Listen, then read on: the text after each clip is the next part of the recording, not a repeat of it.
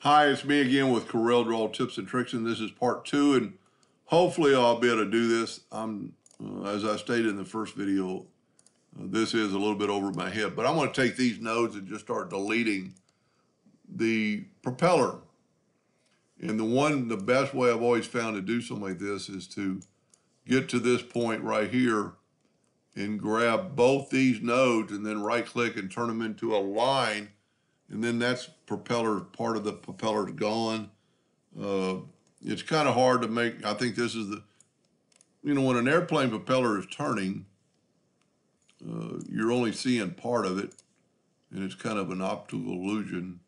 But we might be able to just get this thing away from the other part, and we did. Then we can grab it all and just hit delete. We do not particularly need that part of the propeller, because I want to try to recreate a propeller in actual, kind of more like the picture. So I'm going to delete some of these nodes. And as you can see, it sometimes can be a little difficult when nodes start doing stuff like that, because we can take and rebuild, or I'm hoping I can, rebuild this body of the front of the airplane to kind of make it look more normal. And if we look at the beginning of the plane, this just looks like, see, when he vectorized it actually broke up the colors. So really these colors ought to need to be the same, so we can just take our shape tool and just kind of imagine what the front of the airplane would look like. And try to get stuff like that and kind of smooth it all out, especially on your exterior parts, kind of make it look real. Trying to grab the shape tool. And, I really don't think, that's one thing I like about Corel. I can take all these nodes out and that part will disappear. And I could even go further and take this part and actually make it disappear and make this one just disappear, because they're a color that I don't really need. And then we're going to take the next one and start moving it down to try to make like the body of the airplane look good. Like, there's actually another set of colors right there. And that's one thing I've always liked about Corel. You can really manipulate it and get rid of some of those extra colors. Now, when you do something like that, you want to be careful, because you've got two colors and now you've got a white spot. So I deleted that node. I'm just going to back up and have that the same, because I can always make this color of the nose the same color. And I'm going to pick that color right there. So I'm just going to grab the eyedropper tool, and then I'm going to make all these colors the same. And, then you could really go back and forth to the picture and see what looks different and what looks the same.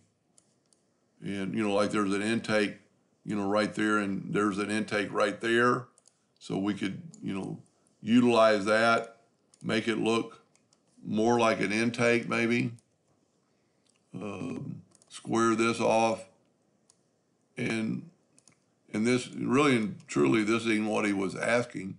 He was really needing more help on the propeller.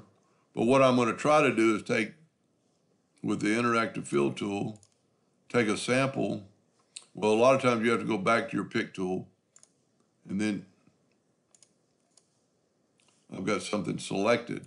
So deselect anything, then go to your, oh no, I was using the color eyedropper, I'm sorry.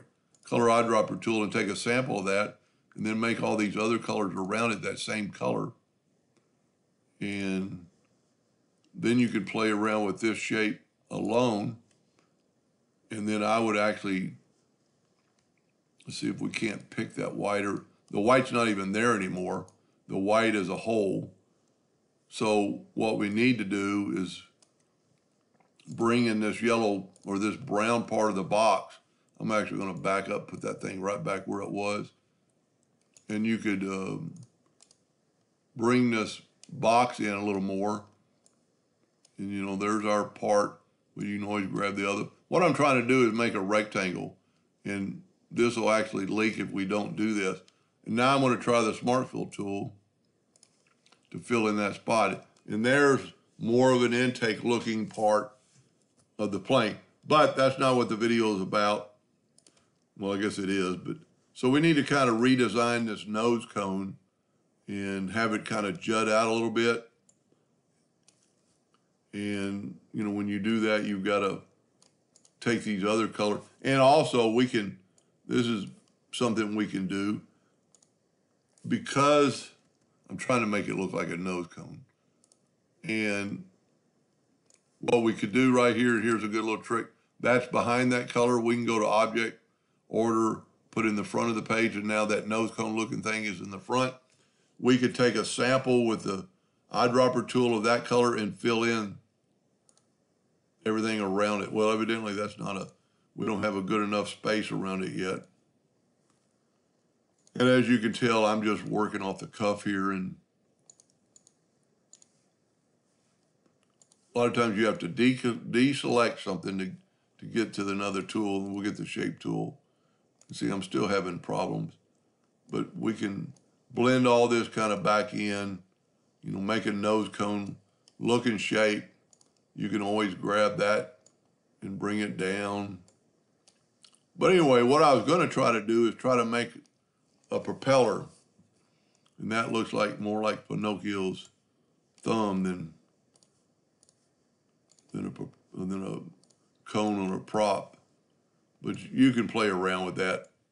And then you just have to go back and forth between the two pictures. So let's try to make a propeller. And I have no really earthly clue what I'm doing here. But you can kind of see, you know, if we're going to make it look like the real picture, you've got some grays. And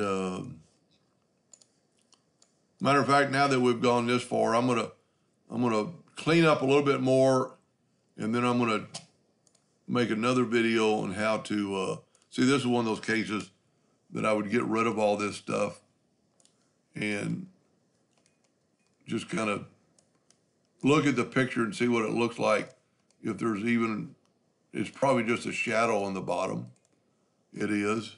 So you could always take your shape tool and just bring this back over here and bring another node and bring this node, and it's going to fill that all in. Anyway, so I'm going to do a little research on this propeller, and if you're interested, stay tuned for part 3. I hope that helped a little bit. Thank you for watching.